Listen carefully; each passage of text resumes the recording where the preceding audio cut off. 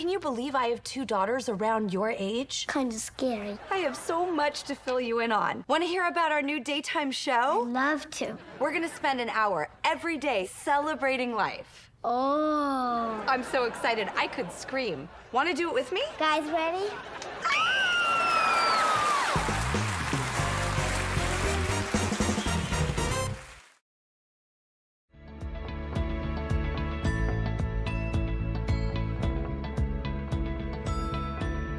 Hi, I'm Drew Barrymore, and I want to welcome you to episode 1 of The Making of. We really want to bring you behind the scenes of what this year-long journey has been like for us creating this show. It's been exciting, it's been scary, it's been challenging, but really, at the end of the day, it has been an opportunity that we want to realize in ways that exceed expectations. So, I think the best way to do that is to peel back the curtain and bring you in, because what happens behind the scenes, I think, is sometimes even more important than what you see out in front. And my whole life has led to this!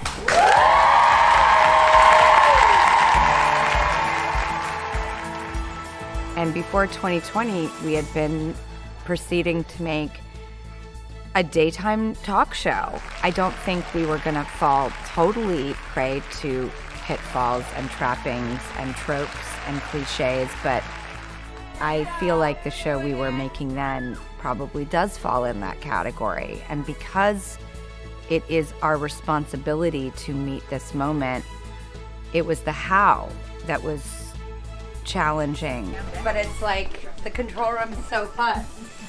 Because you can control things. Well, you know, I like all control. Oh, I love I like halogen or a can light on top of the head. Thank you, Mitchell, so much.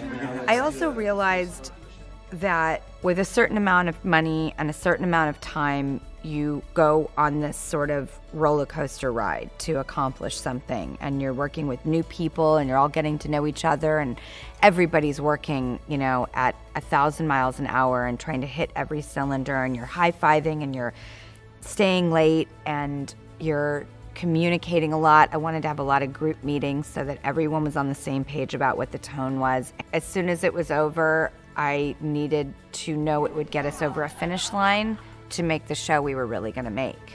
And then it'll either be 4 and 5 or 4 and 5. Okay, thank you, Jerry. Jerry!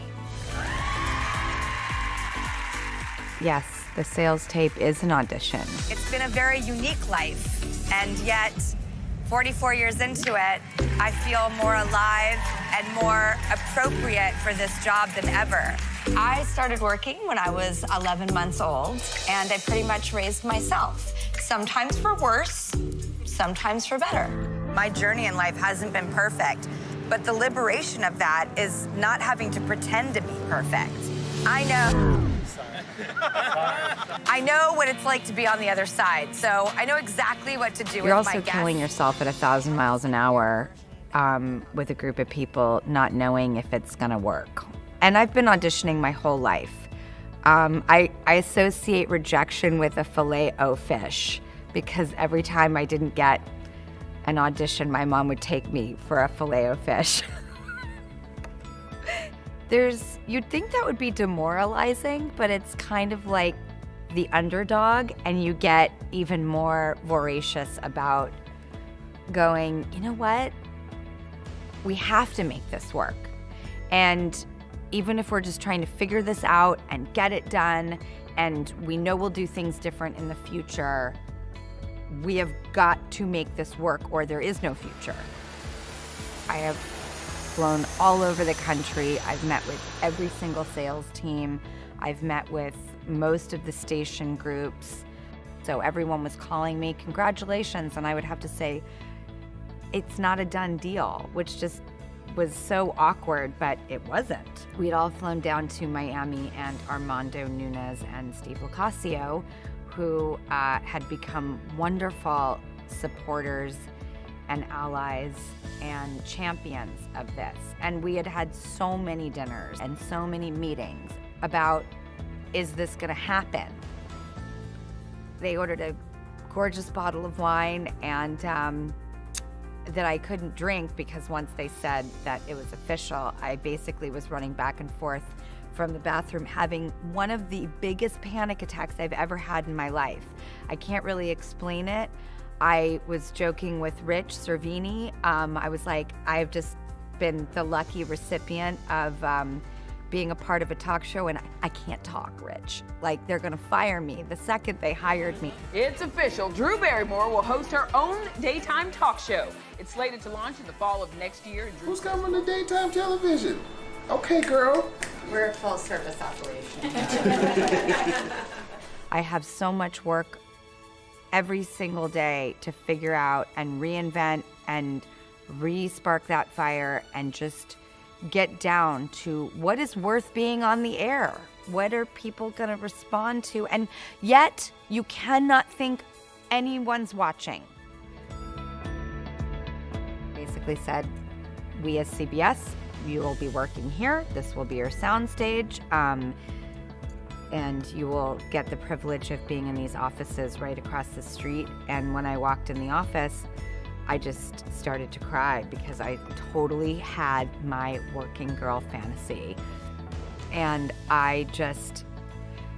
there is something about a desk that seems like this grounding block of concrete that doesn't weigh me down, it anchors me.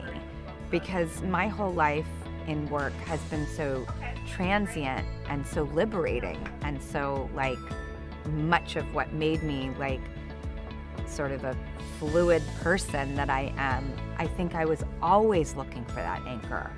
And somehow the metaphor of a desk really felt like this anchor that I would never ever have. I am excited to not play a character, to just get to be me. I'm excited to take all the things I've learned along the way and apply it to this new job where I do get to be myself. And I know that I continue to be so lucky and fortunate. And I'm never gonna take this room for granted. I mean, cue the Carly Simon music. This is my office. This was on the window.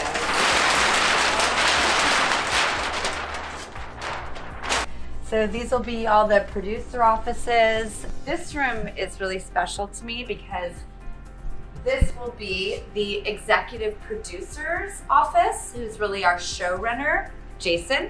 Kind of how I see this process is I hosted Saturday Night Live for the first time in 1982 in New York. And I remember being in the offices. In Monday morning, you go in and you sit in the office. It's usually Lauren Michaels' office, and all the cast and the writers and everybody sits on the floor. And Lauren sits at his desk, and it's a small office. It's not bigger than this. It might even be smaller than this. And everybody piles in, and you all feel like puppies together. So when I saw this room, it just made me think of Lauren Michaels. And Saturday Night Live really is a training ground for me. And it's so community, and it's so personal. And like I said, you just feel like a pile of puppies. So this will be our Lauren Michaels' office. The World Health Organization says the risk of the virus expanding worldwide is now classified as very high. Bright lights of Hollywood are dark, and the impact is epic. Here's CBS's... But then that all changed. And all of a sudden, I was positive that this was not going to happen again in the second week of March. And I understood that. I mean, anyone who can see what was happening in the world and was going to be like, oh, this show isn't going. It's like, oh my God, shut up and get some perspective. Are you kidding me? We're in a pandemic. So I felt weird even feeling sad or bad or trying to mourn something that I didn't believe was really going to happen again. As soon as it said, like, this is official, we got knocked off our feet again, as everyone did. So then you're kind of working again like in that sales tape mode. Like, I think I might be putting so much into something that may never really happen. But we did, and we kept going, and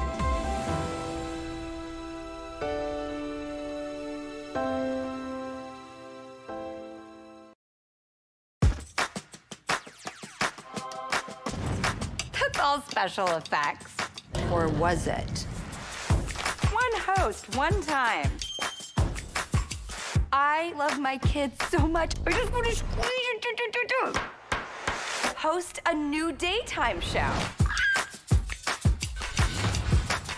It's got my name on it, but it's all about you.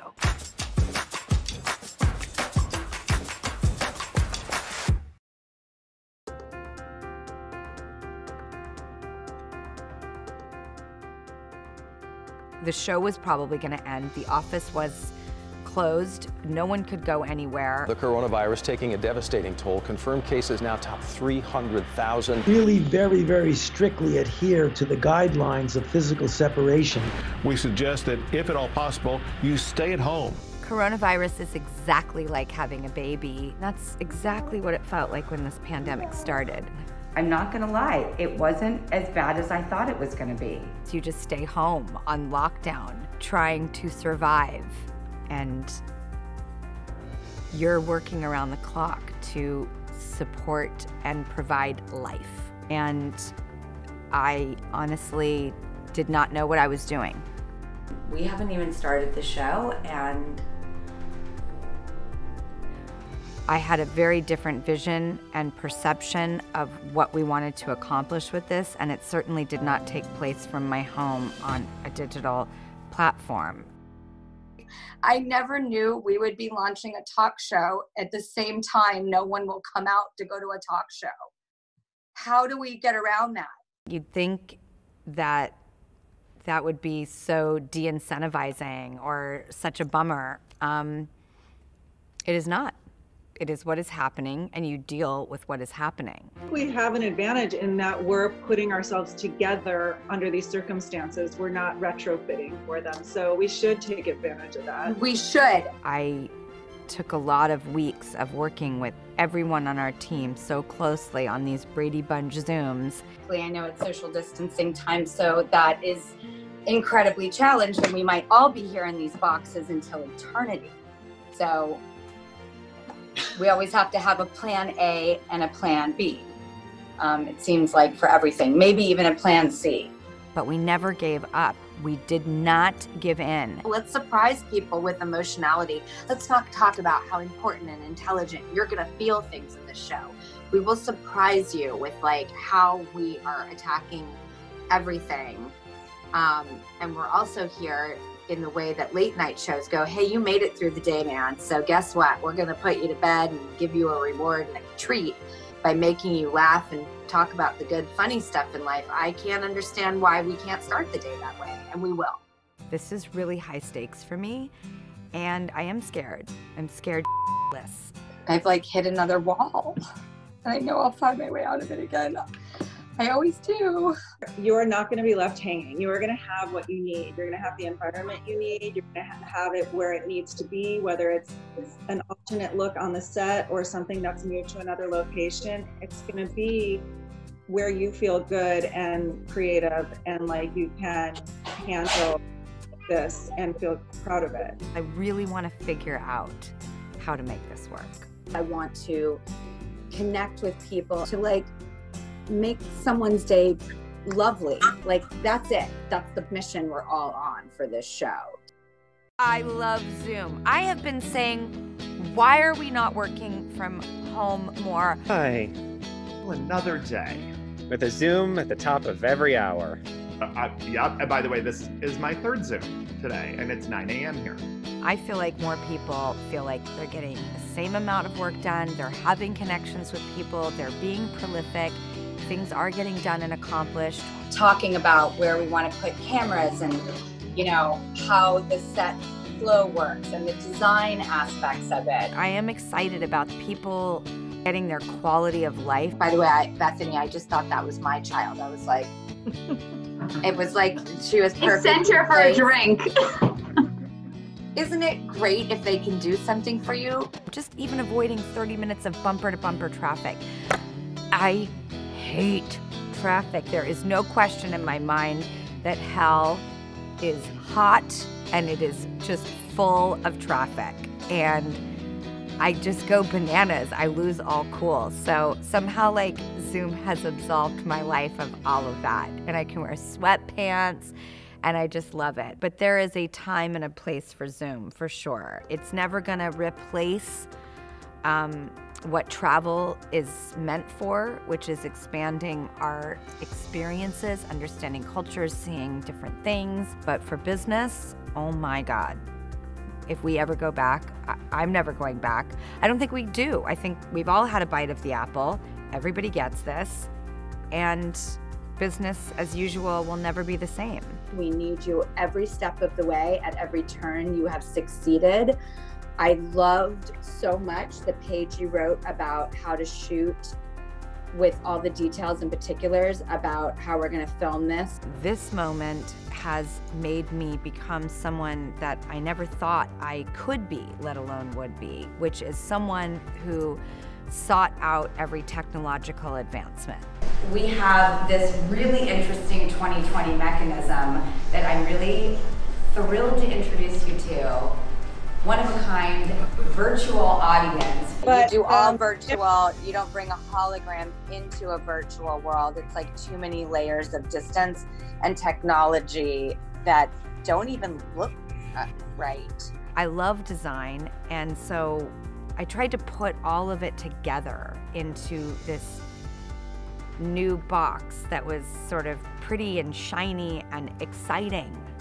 Us being ahead of the game and having a really elevated visual, architectural design plan and technological functionality is going to be crucial.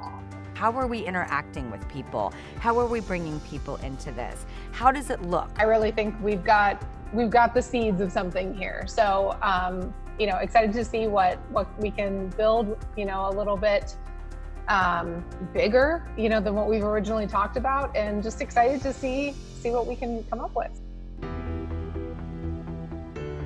How does our production design now become, instead of, you know, bleachers for all these human beings who are not going to be there, screens. I want big screens. I've always loved Blade Runner. When you first see whatever that place is that Ridley Scott created, I just think it's so timeless and cool. And you're like, okay, screens are the sizes of buildings. This is so compelling. So I said, we need big screens. This is the most crude drawing, but this is the screen where, like, you know, said person is. Is this the worst? It's the worst drawing ever. It's not my skill set. And that's me. One thing I don't want to be is like coming out like a dinosaur, like from my living room. So we're going to figure this out. We do really good work when we're tasked to think differently. The outcomes sometimes are like better than if we could have had it another way. It's so impressive. It's just a total compliment to the team. If 2020 is anything, there is a modernity to this year. This historical, game-changing, life-altering year. So why shouldn't everything else fall into line like that? Why shouldn't everything take a deep look inside of itself and ask questions that clearly we were not asking before?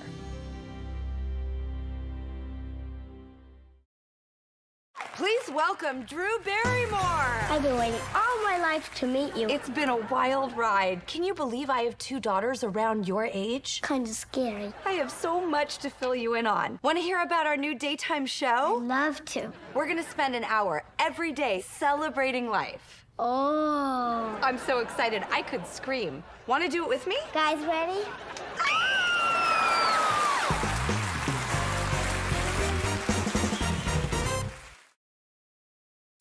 Everything was uncertain, and I'm just like, the ones, even the show happening, I had to stop doing that and just get confident and say, this is happening. They say it's still happening. What's it like sitting here right now in this space?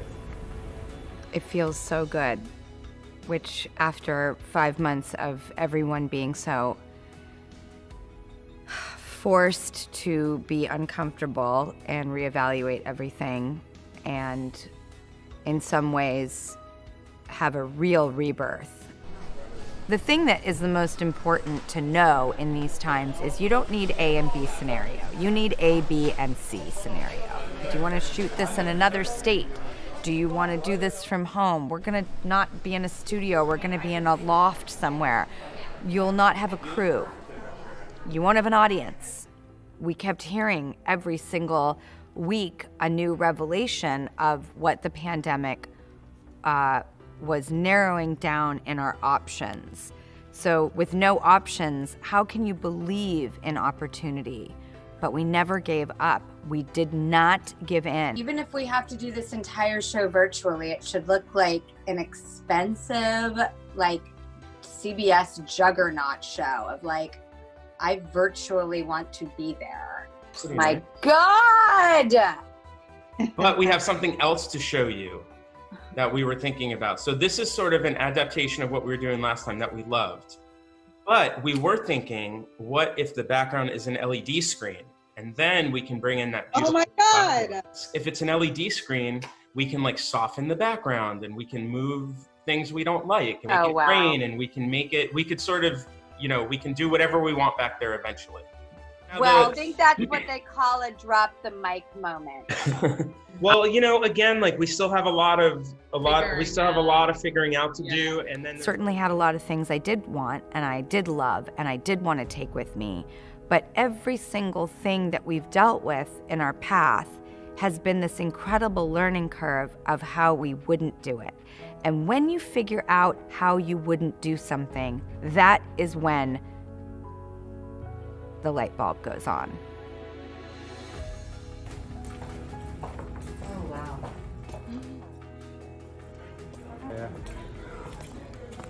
Oh my God!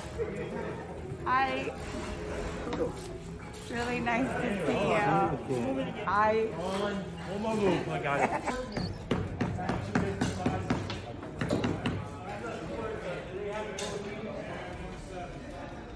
It's so beautiful. Yeah. It's so amazing. So it's been a little tough as far as getting things in here, but we're getting just a couple curveballs. I'm Drew. Thank you so much for doing this. I'm just trying to figure it out, and I want to do it with everybody because it's much more fun that way. But I am a student, and I don't know things, and I don't pretend to know things. I am learning, and I want to learn with people. Then this is out of a very insane production design movie. This is like Minority Report. This is, how are you? Is it okay if I? Absolutely, yes. Okay. So we just cover the floor. So this is all, you know, and all these here, they're on Travis' face. She really likes it.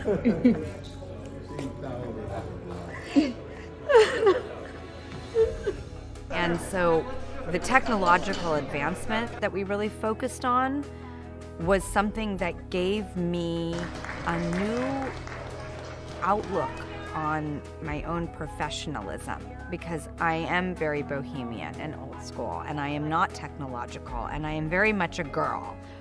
But this moment has made me become someone that I never thought I could be, let alone would be, which is someone who sought out every technological advancement. I just want to be super proactive. I know the holographic thing is not sustainable for a show, but I feel like there are times we might want to choose that battle. Oh, yeah. Hi, Corona team. How's it going in our new normal? Good. Tell me who you are and what you do. I'm Drew, and we have a new show coming, and here we are to shoot promos for it. Yeah. Take 3 marker. We're going to figure out every single modern technology that we can use to not just the show's advantage, but to modernize television. Please welcome Drew Barrymore. I've been waiting all my life to meet you. It's been a wild ride. Can you believe I have 2 daughters around your age? Kind of scary. I have so much to fill you in on. Want to hear about our new daytime show? I'd love to. We're going to spend an hour every day celebrating life. Oh. I'm so excited I could scream. Want to do it with me? Guys ready?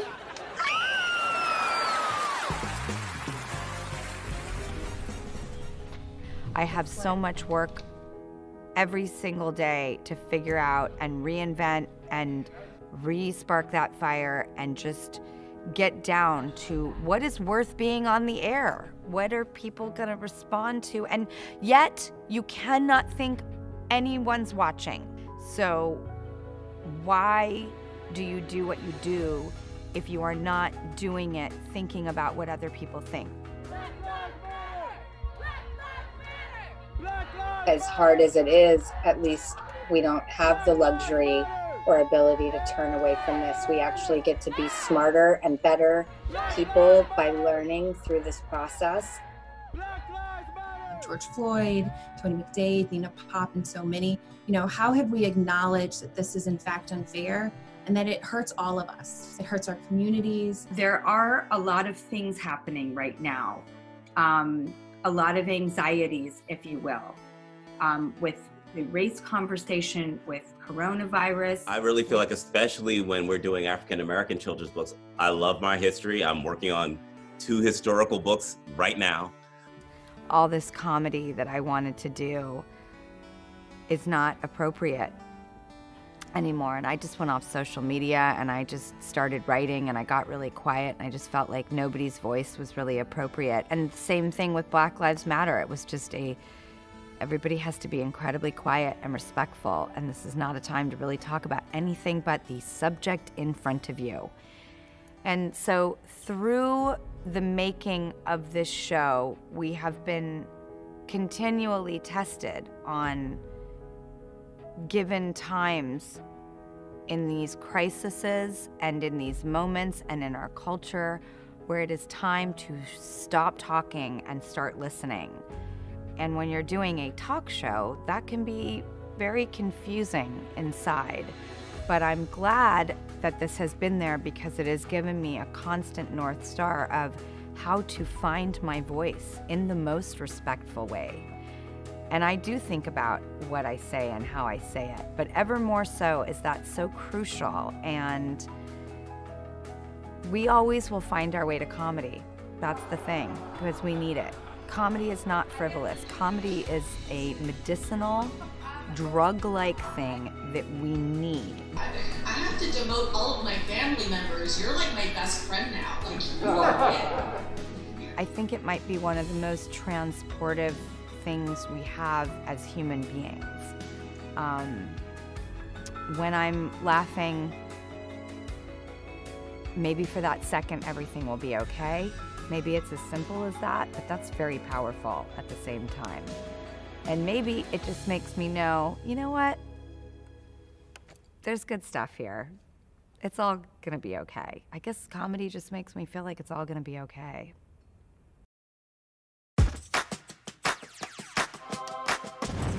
That's all special effects. Or was it? One host, one time. I love my kids so much. I just want to squeeze it. Host a new daytime show.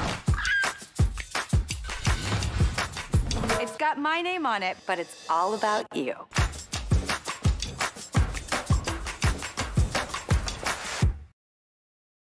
Can I talk to you for a second? Can you guys shut that door? Can someone shut that door? Yeah, here. I'm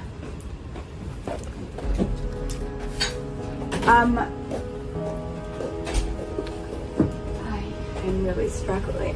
What? Just, I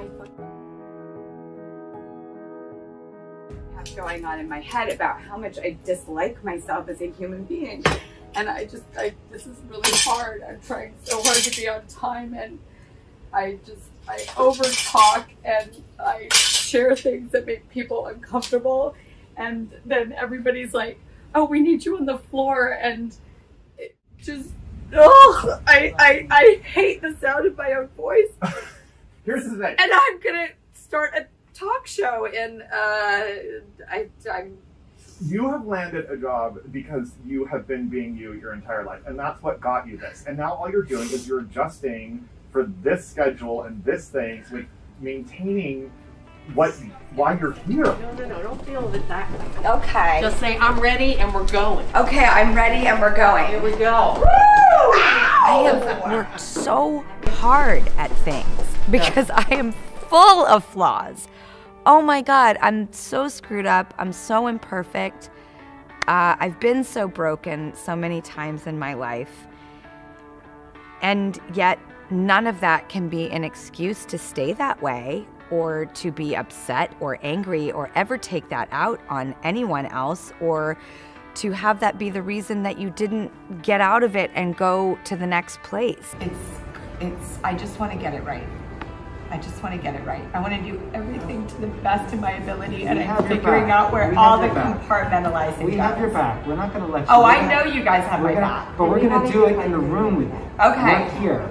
We're here for you. We're going to encourage you. When you're launching a show like this, under these circumstances, it's a bit overwhelming for all of us. And I can only imagine how that feels for Drew.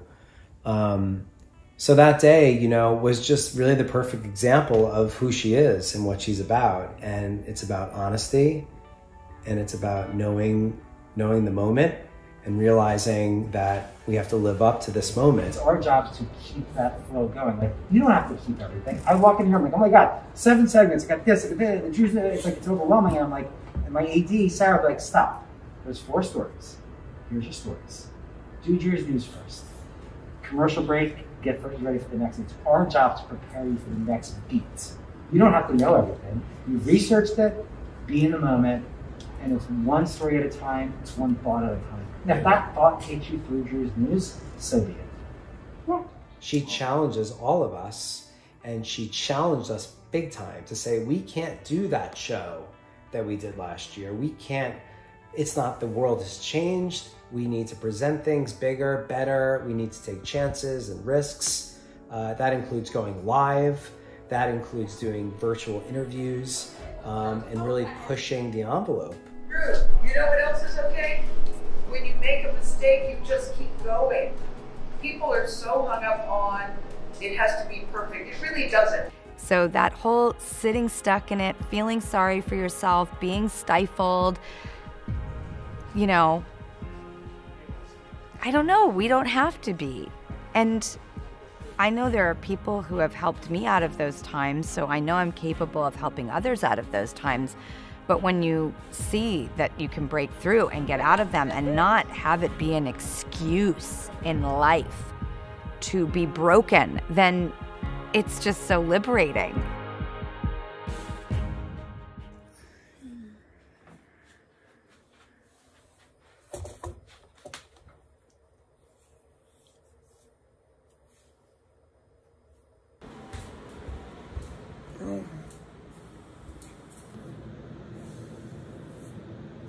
Is an effective treatment or vaccine available to everyone?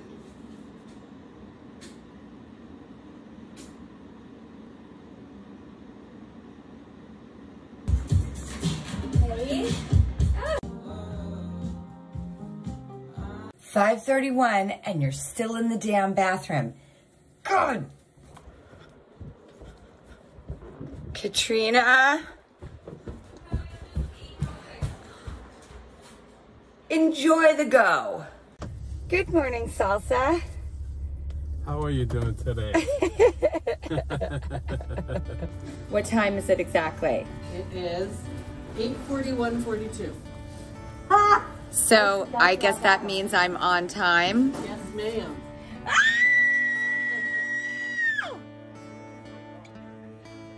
And this is proof that we don't stay stuck in life. And I'm so Omar? Yeah. Ah! Omar's here! figure it out. It may not look pretty, but we would get there. I have to figure out life, or I'm not going to be as good of a friend as I demand of myself. You know, I don't want to do any of this in a vacuum. Since I was 7 years old, I've been engaging with people out on the street and in every venue I go to my whole life. I have never lived an existence that isn't interactive with people. Go to work. I love you too. I will go to work Don't hang up thanks on her. to you. I love you so much. I love you so much. But I love bread too. But when she came out with like, I love bread, I would have heads are falling off. Go fix yourself.